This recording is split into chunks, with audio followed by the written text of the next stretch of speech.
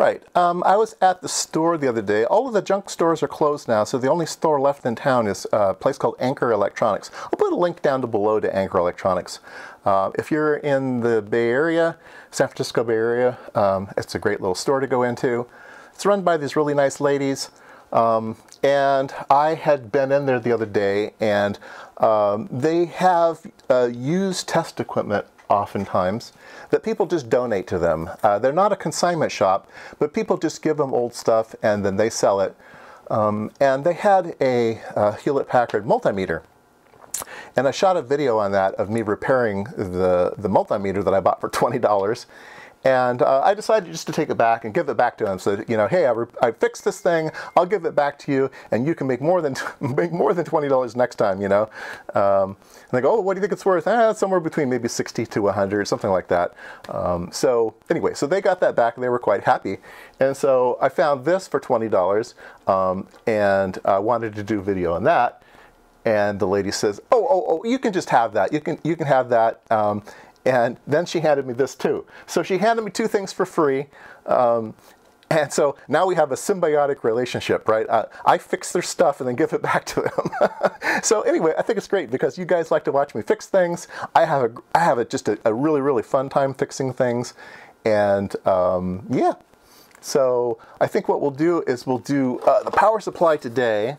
Since I just done a multimeter, we'll do the power supply today. And I think this one, you can see it's just kind of flopping around. I think this one is just mechanical. I think it works electronically, and I think it's just busted mechanically. So yeah, that'll be the video today. Okay, let's turn this thing on and see if it does anything. Constant current, constant voltage. Oh, it might be sick. It might be sick. And we're getting negative out here. It's,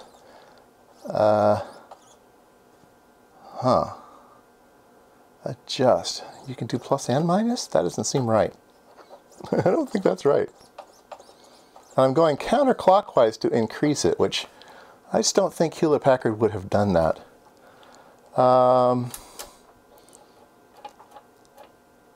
Constant current set. All right.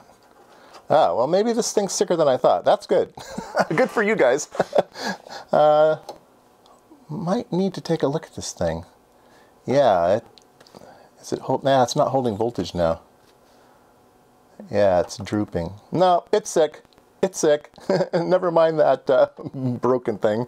Yeah, it's something's gone bad somewhere. So, okay, let's. I don't know if I can find schematics for this. A lot of times these newer power supplies they did not give schematics for, so we might have a hard time with this. But yeah, let's open it up. I put my nose down in here and it smells like dead fish. So that's not good. Is that a capacitor? What smells like dead fish? I do not like these newer cases. I know it saves them money and everything, but they're just this one piece of plastic holds it all together, and I don't know, I think it's kind of beneath HP. All right, it looks very nice inside, very clean. Big, nice transformer. Let's see, what's this thing rated at? 0 to 8 volts at 3 amps, and 0 to 15 volts at 2 amps. Yeah, pretty heavy duty. All linear supply. It's got a big bridge rectifier with a heatsink on it. A lot of times don't understand that those diodes get really hot in bridge rectifiers, and yeah, those big ones that have a hole in the middle of them, the hole's there to put the heatsink on. I mean, that's why it's there. I haven't located the dead fish yet.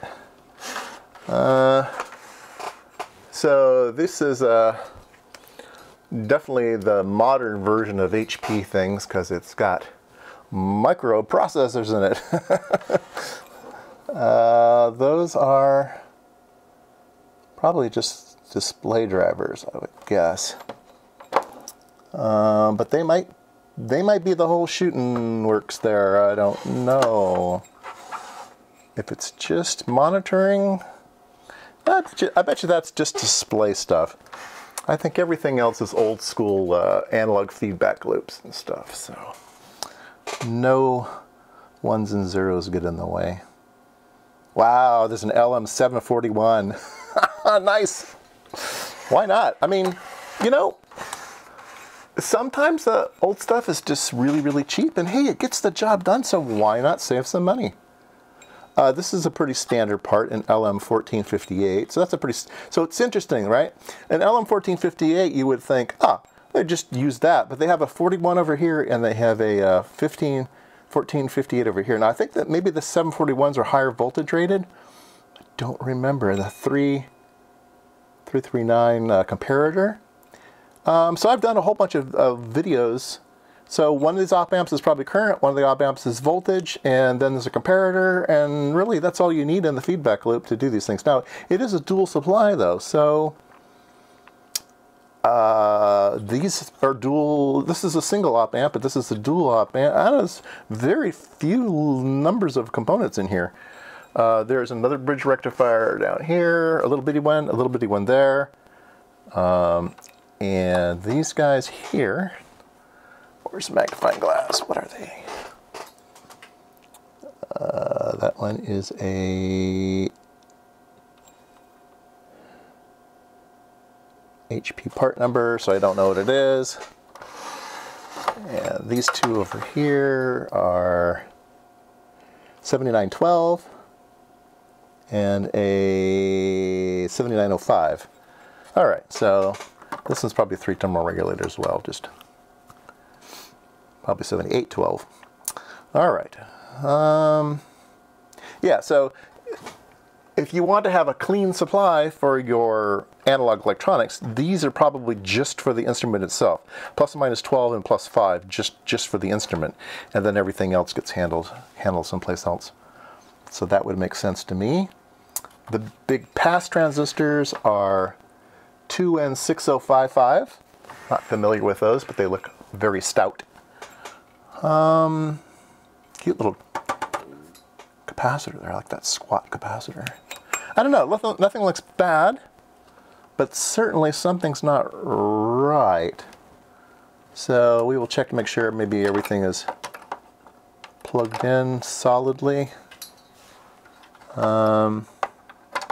Yeah, anyway, and then we need to figure out why this thing keeps flapping in the breeze. Probably the little, like I said, I'm not happy with the way HP moved to little clip thing. No, they're still there. They didn't break off. The tabs under here didn't break off, so should be able to get that back together. Should be able to.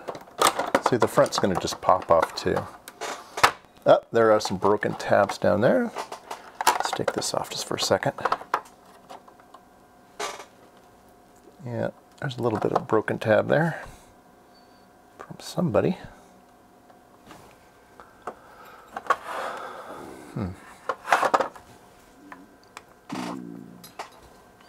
Yeah, so these are soldered down. Those go to the pot. So that's a really nice attention to detail. The potentiometers that control voltage and current do not go onto a connector. They do not. They get soldered directly, okay? But things like the display, whatever, those can go on a connector. But no, the ones that are in the feedback loop, which these two are going to be in the feedback loop, they want an absolute solid connection, nothing that gets vibrated loose or goes bad over time. They are soldered down directly. So yeah, I like that.